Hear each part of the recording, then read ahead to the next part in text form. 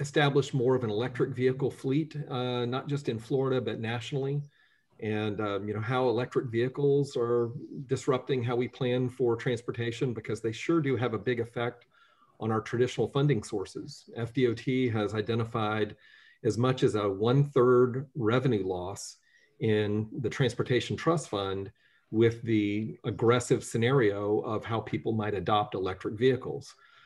So, as we look out to say 2030 or 2035, that could have some real implications, not just statewide, but also in Pinellas County, where most of our transportation dollars are derived from the gas tax. So that's one issue that we're looking at. In terms of the pandemic, though, I think the biggest effects have been on social distancing and the effect that that's had on people working remotely, not going into the office every day, people changing their routines, their schedules. We're not seeing nearly as much traffic in the AM and the PM peak hours, but on a lot of our roadways, some of our interstates, for instance, we are seeing about the same volumes. It's just, that time of day has shifted to where it's not all concentrated in the rush hours. And that certainly has an effect on how we look at congestion and mobility. In terms of our retail in Pinellas County in particular, but also everywhere, we're already seeing a decline in brick and mortar stores for certain types of retail. Not so much restaurants, but for shopping and clothing and things like that. And all the pandemic has done is just exacerbated that trend. So we're continuing to see less reliance on people driving to a store or driving to an office. And I think that's starting to play out in some of the numbers. So I think it's probably good at this time just to turn it over to Chelsea, let her show you some data, and then we can maybe have a little conversation about what that means for planning and for development and how we respond. You need the screen, Chelsea? Yes. Yeah, I was just going to say. Okay. I think I just gave it to you. All right, perfect. Give me 1 second to pull it up here. All right, well, thank you guys for having me. I've pulled together some data, some that we are tracking, here at Ford Pinellas, and also I've been in some conversations with a consulting firm called RSG, and they have done some nationwide surveying. So I'm going to share some of that with you today. First, this graph, it's pretty complex, but I really just want to draw your attention to the blue line and then the orange line.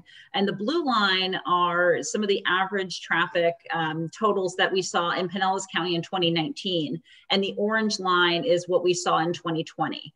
So you'll see there's pretty big gap in the April timeframe, and it got a little bit smaller, the gap, as we went through the course of the year. Unfortunately, this graph only goes to July, but I did look at the numbers for November and December, and it's pretty similar. It's about a 20% difference in total traffic at certain locations throughout Pinellas County. This is data from the Florida Department of Transportation, and they have some permanent count stations on some of the major roads. So this is really on those big major roads, the differences that we saw year over year in terms of total traffic. Whoa, I do not know what just happened. I'm sorry about that. All right, hopefully that— Blame it on 2020. Blame it on 2020. Exactly. So locally, at Ford Pinellas, we do maintain our own count program where we go out and we look at about 120 different sites each year, and we monitor traffic over time. Because of the pandemic, we decided that's really probably not the best use of our time, given the traffic differences. So what we did is we looked at a total of 32 different sites countywide, and we monitored them over a period of 3 months. We looked at June, July, and August of last year to see what's going on, and we could really track those patterns. And what you have up here is the map on your right. Overall, traffic remained low. We did see it start to come back along our beaches as people started to get a little stir crazy. We definitely saw increases going out to our beach locations. But really in those areas around our business districts, the Carillon Center, some of the downtowns, we really didn't see the traffic come back. In the neighborhood areas, this was kind of interesting. the traffic really didn't fall off. And that's because, well, with more people working from home, they were, you know, in the middle of the day, they were taking that trip to the grocery store or taking their kids to get out of, you know, get out of the house a little bit. So really those big decreases were going to be around our major areas with the businesses. And then you'll see this one red dot right in the middle of the screen. That's next to a FedEx distribution center. And we actually saw significant increases in traffic in that area. And that's, again, with people being home, e-commerce. Those are really the only areas that we saw significant increases from 2019. Everywhere else was a steady drop off. So this is that survey I referenced that the firm RS&G did. They started it in May 2020, and they've actually been continuing to do it so that they could look at patterns over time.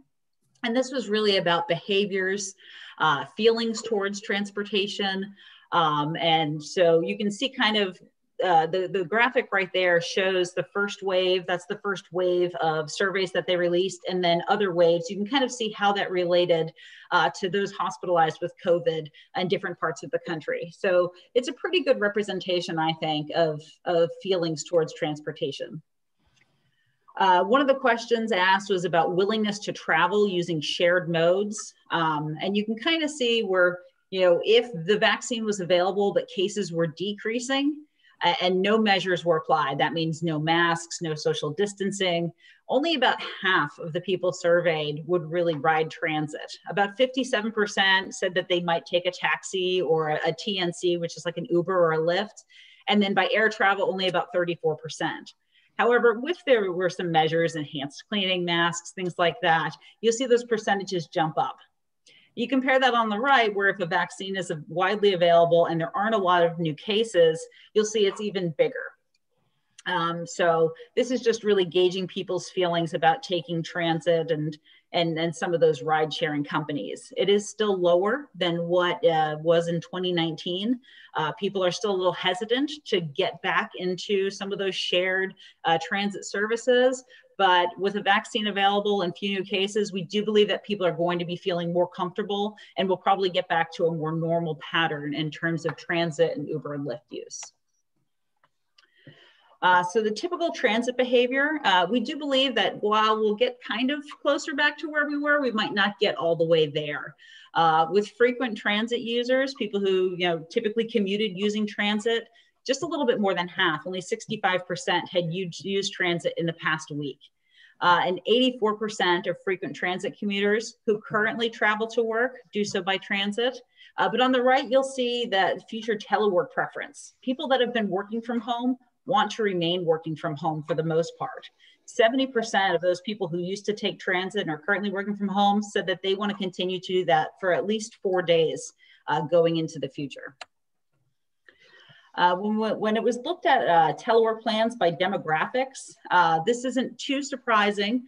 It was broken down by income and also by other demographic data. People that earned higher incomes were able to work from home and also want to continue working from home, versus those with lower incomes often didn't have that chance. People that are maybe working in the retail or service sector, teleworking isn't going to work for those kinds of people. But those that are teleworking, more than 60% of men and women want to remain working from home, at least part-time, going into the future. So that can have a definite impact on our transportation plans going forward. And looking at teleworking and how likely it is to continue, looking at these survey responses, it really looks like it's going to be something that's not going to change much going forward. That green line, the dark green line that you see at the top, that's the number 3. Those are employers of current teleworkers who are likely to continue to allow it. So based on this survey, between 60 and 70% of employers that already allow teleworking are likely to continue to allow that moving forward. Maybe it's not every day of the week. Maybe they'll still have an office presence where people go in a couple days out of the week. But overall, it looks like teleworking is here to stay. Moving away from cars, we're looking at active transportation. It really remained steady during COVID-19. 70% of people exercised outdoor at least once in the past 7 days, and 70% exercised outside at least weekly during the same month of 2019. So there was really a lot of walking and biking going on during the pandemic. And that data really plays out in Pinellas County. We have trail counters at several different locations along the Pinellas Trail. And that light blue line at the top, that's the 2020 trail counts compared to other years. We saw significant increases in people out on the trail, especially in May. We had 134% increase in May 2020 versus May 2019. And that's really due to, again, people wanted to get out of the house, they wanted to exercise, and they turned to staying local, using our trail facilities. They're out there. So it's great that we have these facilities to provide for them. When we looked at our crash data, this is month over month, especially in the March, April, May timeframe, we did see significantly fewer crashes on our roadways. And that corresponds really well with, obviously, not as many people were driving long distances. So our crashes did go down. They started to come back, towards the December timeframe. And we also saw some changes in the types of crashes that we experienced. In April, we saw an increase of intoxicated drivers that were causing crashes, and also those that were running controls. So with fewer cars on the road, you could drive faster. People were driving more aggressively, and they were running red lights and running stop signs. And that was the biggest increase that we saw in terms of our crashes in Pinellas County. In June, we saw an increase of 60% of crashes that involved speeding. And we saw a little bit of a decrease of the aggressive driving later on in the year, but still we saw those big increases in people running stop signs or stoplights, causing crashes, and also being intoxicated while driving as a result of the pandemic. So that was just some quick data that I wanted to share with you today. I'm happy to answer any questions where that information came from. We have lots more, but that was just a really high level, quick, walkthrough to kind of get you thinking, and we're happy to take any questions that you have. I'll default to you, Mayor. I keep muting myself. Thank you for that presentation. I did have a question. You said that in the data that 60 to 70% of those who allow telecommuting, employers who allow telecommuting, indicated that they would continue to allow that.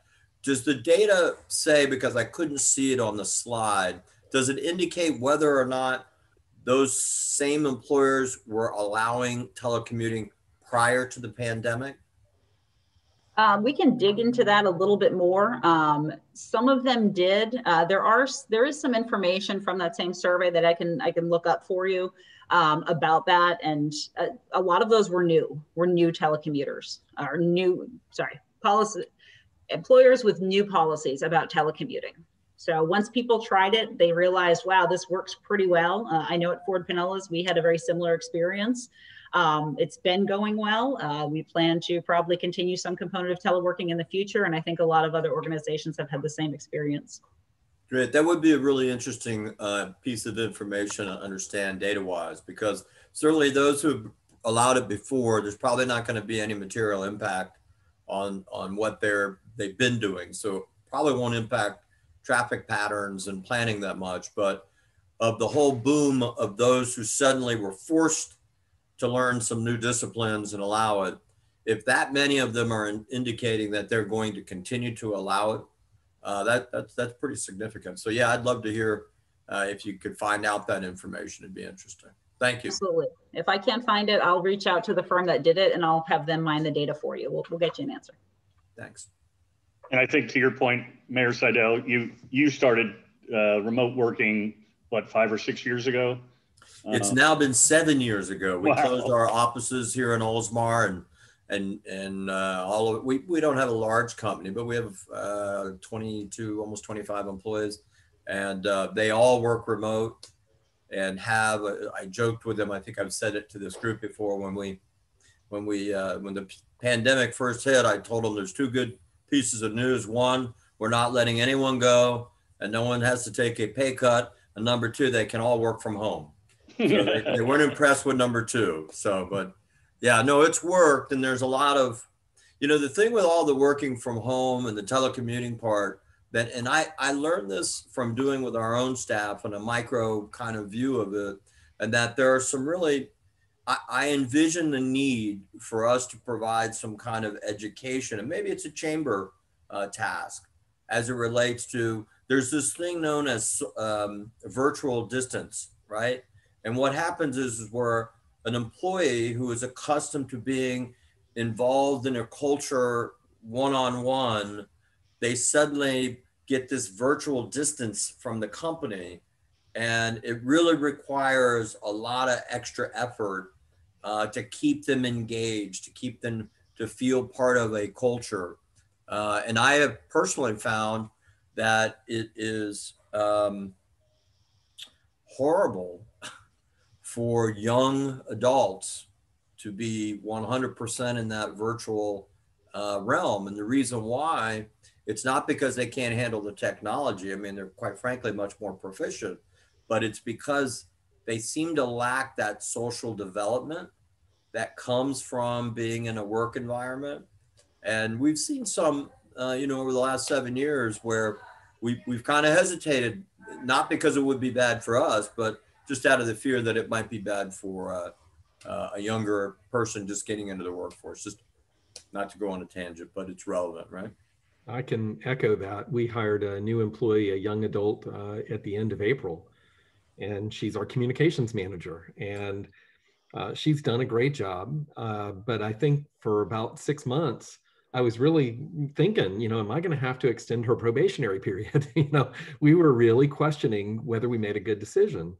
And it just took longer for that culture and sense of how you work with your coworkers to really kick in. And after about a year now, almost, it's kicked in. But it was nip and tuck there for a little bit, just because of what you suggested. So I think you're definitely onto something.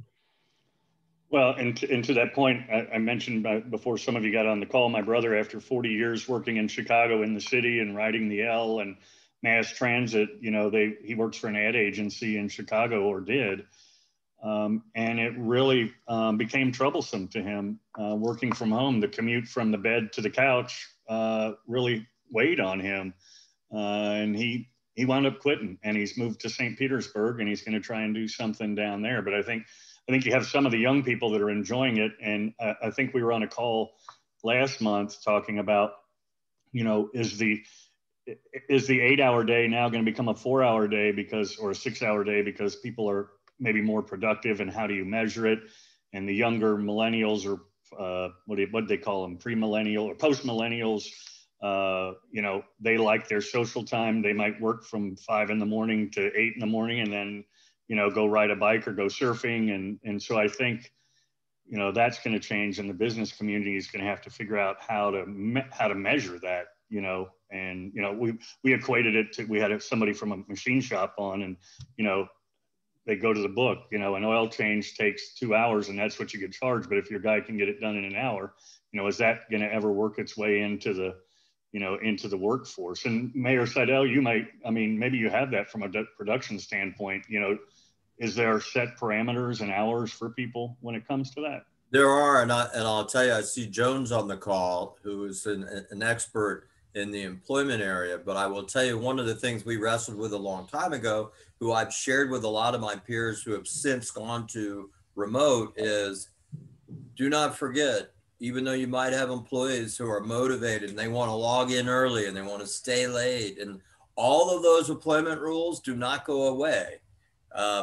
We literally, I'll tell you a real quick story. We had an employee who's terrific, hard worker, and we had to make a decision, either let her go or turn off her access after she was no longer supposed to be working, because it didn't matter how many times we told her, listen, you cannot do that. Okay. We're not authorizing overtime. It's not necessary. She would still log in. And, she did it. She was doing it for the, the good of the cause.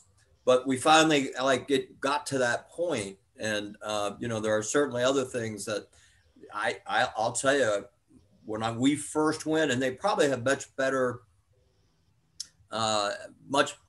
statistics for it today.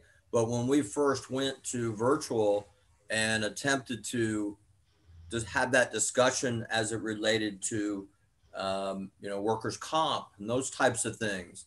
You know, we struggled, you know, to try to get the right rating and those types of things. So it certainly has a wide impact, which is will really be interesting to see how many stay in this mode. And, you know, I could tell you for ourselves, you know, we're working on building a small downtown here in Oldsmar. And we originally were looking at a lot of it to be commercial space. And we've kind of pivoted from that and are looking more at residential units for density purposes because we, you know, we think like everybody else that some of the commercial space that we had envisioned, because there's not a lot of, you know, A type office buildings here, which was what really the goal was. We think the space, like a lot of experts in the field, it may not be quite the demand that there was prior to the pandemic. So it certainly has rippled through. And to that point, Whit or Chelsea, I'll ask this question. How do you see long-term this affecting, you know, there are certain parts of, and Commissioner Flowers and Commissioner Eggers and Charlie, if he's still on here, how do you see the employment centers changing? Because, you know, you had the Ulmerton Road area that was a big employment center. Oldsmar has a big employment center. It's a two-part question. Do you see that changing? And I think Commissioner Eggers can speak to this personally because of his stepdaughter. How is it gonna affect people's home buying habits? And, you know, I know Dave has a case where somebody might be moving across the country because they're never going back to work or anytime soon. Not back to work, but physically back to the office.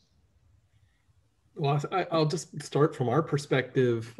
It will affect how we plan and how we look at industrial and office space. But, you know, the reason Pasco County hasn't attracted all the manufacturing jobs that they wanted to is because there is this concept called affiliation where, you know, you're proximate to your suppliers, your competitors. It's why there's a Walgreens and a CVS on the same corner. And that applies to manufacturing and employment uses as well. Folks want to be in that 126th Avenue, US 19, 118th Avenue, Ulmerton Road area because there are so many suppliers and complementary businesses that are in that vicinity that makes it more efficient. And those people are still largely coming to work. They're not the same kind of folks who have the remote work set up. That's not Carillon. You know, Carillon's a different story. So we're seeing just from our market analyses that there's a greater demand for residential than there is for office or employment-based uses. The county just completed a US 19 corridor market analysis, and it reaffirmed what we found in 2017 when we did a similar study, that residential demand, particularly rental residential demand, is much higher and can fit into a smaller footprint than some of the employment and office uses. So I think we're going to continue to see that trend in Pinellas County. And then we're also seeing pressures throughout the county on traditional warehouse and employment manufacturing space that's being looked at for repurposing to a whole range of things. We have the Raytheon property in South County in the St. Pete area that's coming forward as a land use case this month, where they're looking at they're looking at recreation and housing, replacing that. And in the Deuces Live neighborhood, we have a warehouse arts district area that's being looked at for residential and mixed use with like craft maker space. So we're just seeing some differences from what we've been known to expect over the last 5, 10, 15 years. Interesting. And I know, Commissioner Eggers, you may know, being the former mayor of Dunedin, but I've talked to Mayor Bajowski and maybe Mayor Seidel. I know they're trying to maintain that Coca-Cola plant in Dunedin as a, you know, some kind of a manufacturing, but I don't know how that is going. I know Coca-Cola controls it, so I don't know what the city can do, but, you know, I think that's similar to what Whit's talking about. You're seeing repurposing of some of these industrial manufacturing areas. Yeah, I think that some of those some of those warehouse uses, you're still going to be in play big time. I mean, you're not going to be able to work from home on a lot of those kinds of jobs. And you're still going to have a lot of that going on. I think there's going to be some of this pendulum swinging clearly away from in-office use and more at home. It'll come back some for sure. It's interesting though. I mean, at the county, we're just in the very beginning stages of doing some like strategic thought process on where we want our office building to be, in the next 5 years or so. So you're starting to talk about all of the things that you all have been talking about, and so, how much space are we going to need? What's that space going to look like? Is it just going to be ports where people can come in and work 1 day a week or 2 days a week? Or so are we going to design for 100,000 feet or maybe only 40 or 50,000 feet? So I'm glad we're at that end of the process, because I mean, the consultant that's with us is reaching out across the country to see those kinds of trends. It's a big deal. It's a huge difference. Carillon, which is almost 100% office, is going to have a major shift and adjustment down there. So, I think City of Dunedin just finished their whole plan, their whole new building plan for downtown Dunedin, and that was all done pre-COVID. So, it's like, do you start from scratch? And I think you probably ought to, because if we're hearing what we think we're hearing, it's going to be a dramatic reduction in the amount of space. So, I mean, there's a lot of that going on around a lot of office users for sure. But yeah, it's something that's definitely with us. You had a speaker at your meeting last month, Doug, that talked a little bit about the demographics of the millennials and the post millennials and what they're expecting. As our organizations are getting older, they're over our average age. I think in Pinellas County government, it's over 50 years old.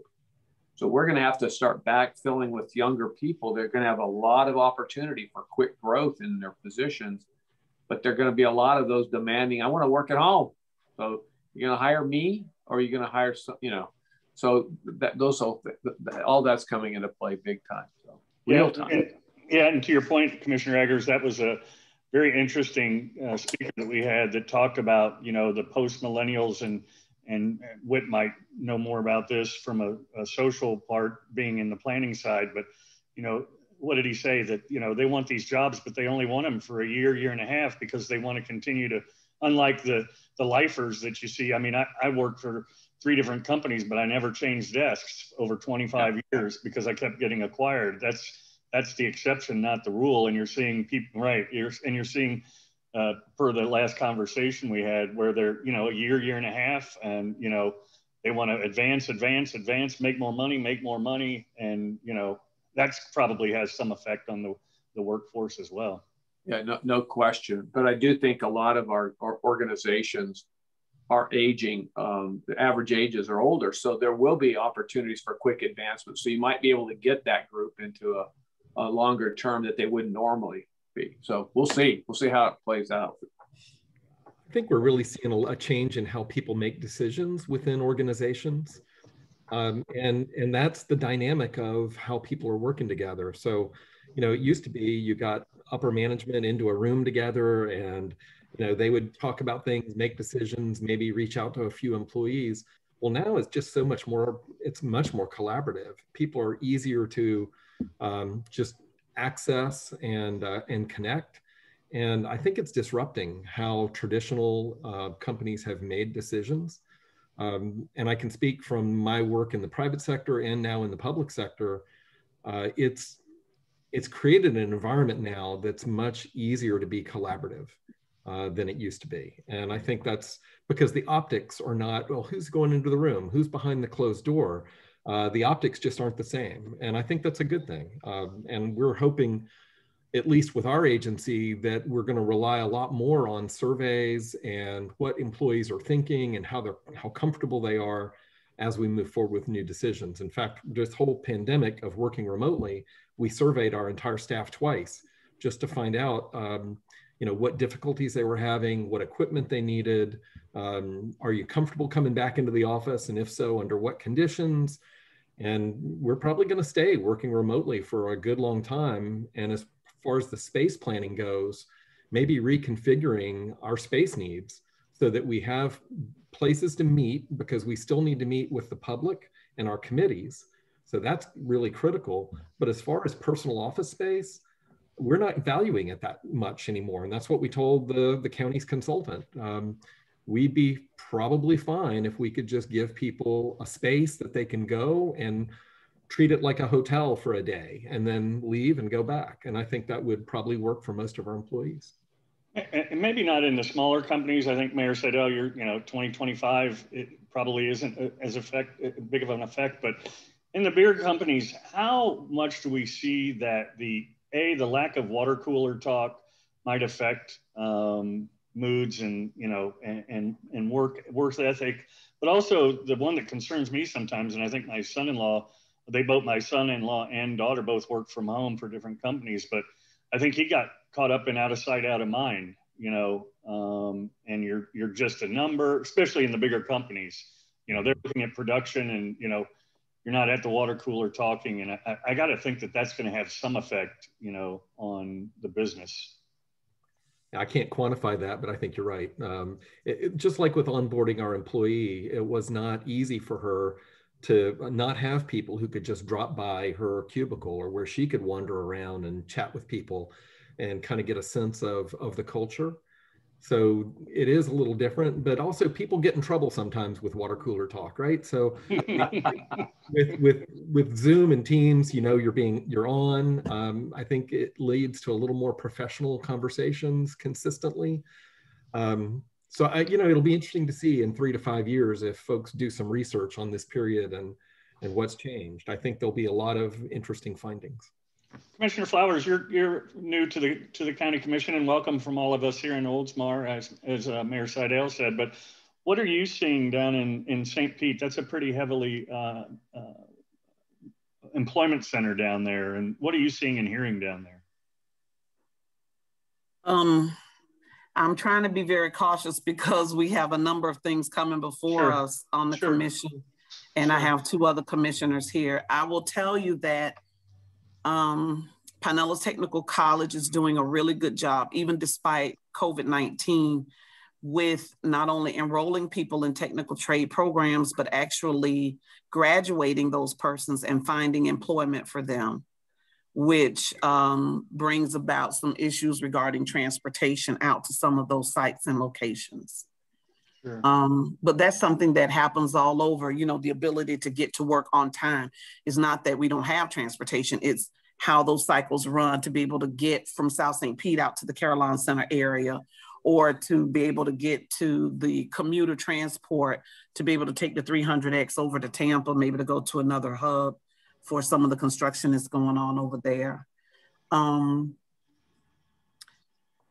Small business development is moving slowly, but it's moving. The CRA has helped with that, but I think there needs to be some adjustments in just who actually qualifies for the CRA.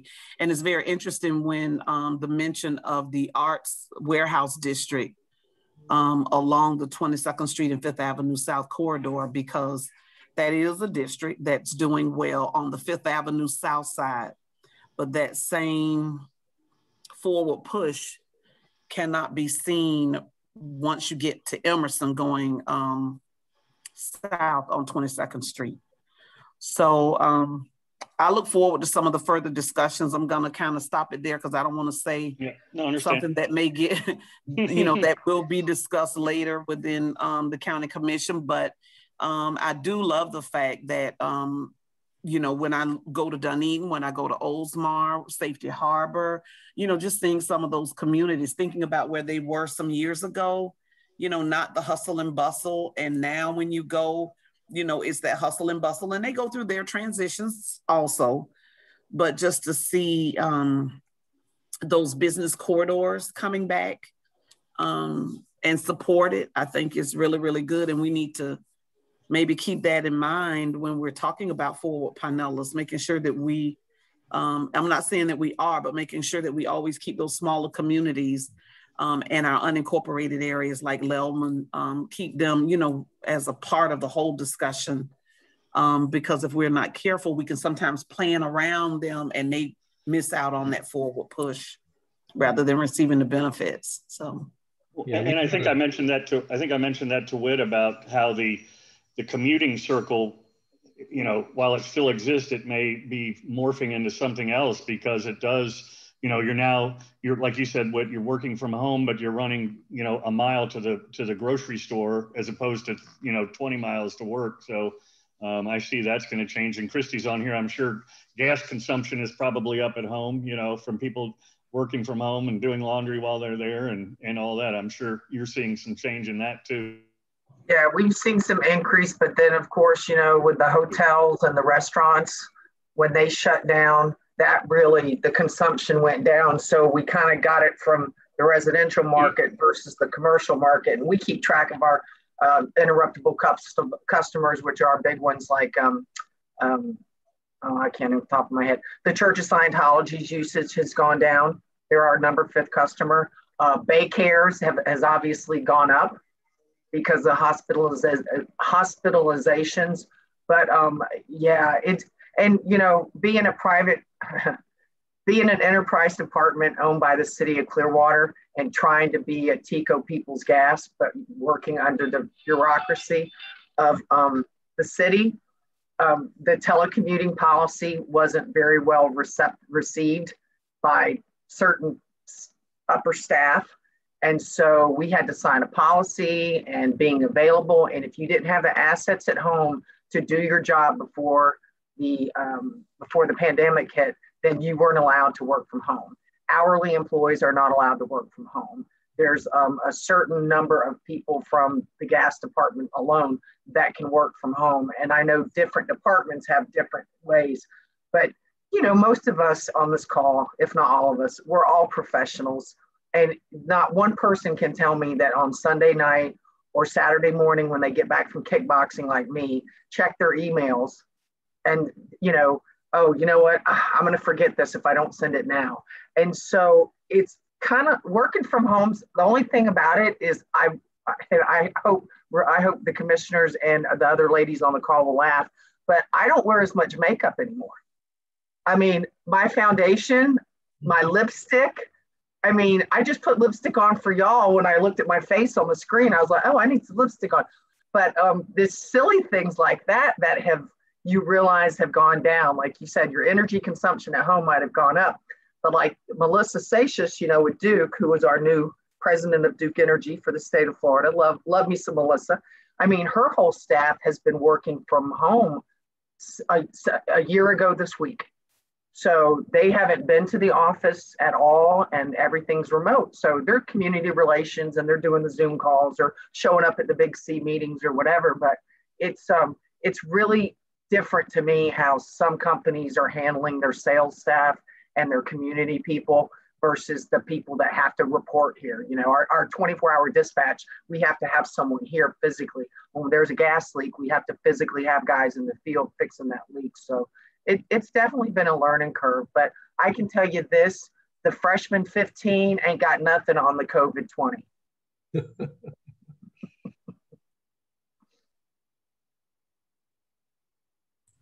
I think we lost Doug. We may have. Something that Commissioner Flowers mentioned is relevant to what we've been talking about here, and that's Pinellas County is uniquely situated. It's different than Hillsborough or Pasco or many counties in Florida which are dominated by one central business district. And we've got all these 24 cities, but we've also got Lelman and Ridgecrest and other parts of unincorporated county, Palm Harbor, which really function as like a 20-minute neighborhood. And the idea that if you're not commuting a longer distance for education or job, most of you can accomplish your activities within a 20-minute travel time. And that's generous. I mean, that's 20 minutes by bike or walking. By car, it might be 5 or 10 minutes. And I think we really are naturally physically laid out that way. And so communities, whether it's Lellman or whether it's High Point, we need to work on those communities to make sure that they have lighting, that they have sidewalks, that they have connectivity, that they have access to businesses. Because at least for me, I live right near Safety Harbor. I don't need to go more than a mile away to solve, 95% of most of my needs. And so I bought an e-bike to do that. And that extends my range. I don't sweat, and I don't have to drive my car. But those are expensive and they're not for everybody. So we need to look at this from an equity lens. We need to look at it from, what types of businesses and local help can we provide to people in certain communities. And that 20-minute neighborhood, I think, can be a real game changer for folks. What you all may have seen that I read this morning where I guess Brightline thinks that it'll be providing service in Tampa by 2025. That's not really that far away when we think about it. That's really not that far away. And so what that resonated for me is an even greater urgency to make sure that we are continuing to support and maintain TBARTA and the Planning Council, because those will be the vehicles by which to coordinate and draw down those additional dollars and to create hubs, so that persons who are traversing can, move from those hubs out into wherever it is that they need to go. So anyway, just thought I'd throw that in. Well, like I said, I think we lost Doug. I was trying to text him to see what happened. It's I would say 2020, but it's not 2020 anymore. So we can't keep doing that. Somewhere along the way, he transferred it to Joan. Yeah, I saw that. It was definitely an upgrade for Doug. I'll tell you that right now. But agreed. So I get to take over now. if you'd like to, I'll tell you what. I'll just kind of step in and help wrap it up as a member of the chamber and waiting for a text from Doug to ask me to do so. Hey, I do want to say one thing that's kind of off subject as we kind of wrap up. And it's kind of one of the benefits of being part of this group. And I do want to just comment a little bit on, as many of you have seen in the media, the Oldsmar water plant was hacked last month. I will say this, that some of the information that's been reported by the media is not precisely accurate. We're kind of in that situation where we're working very closely in a very active investigation with the FBI and the Secret Service, and of course with the Sheriff's Department.